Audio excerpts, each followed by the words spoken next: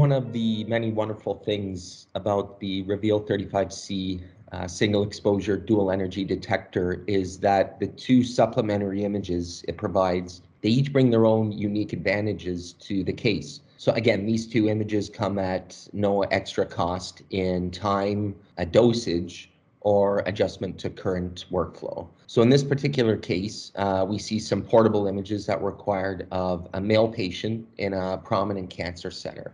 And in the standard DR image, it is obvious that there's a pathology present with bilateral consolidations evident.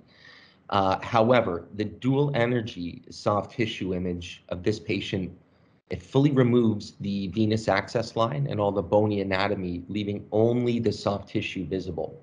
So as a result, one can see that the actual area affected by the consolidations is proven to be actually much more extensive than one may initially suspect if you go by just the DR image alone.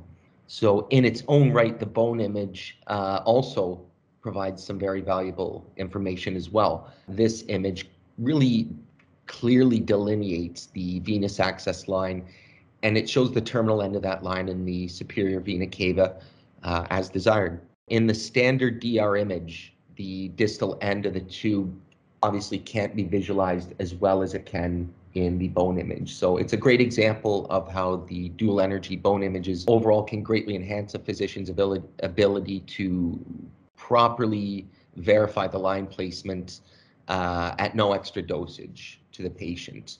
In essence, with their respective abilities in showing both the true extent of the consolidations as well as the better visualization of the lines, we see how both of these dual energy images can each bring their own distinct advantage to greatly augment a case.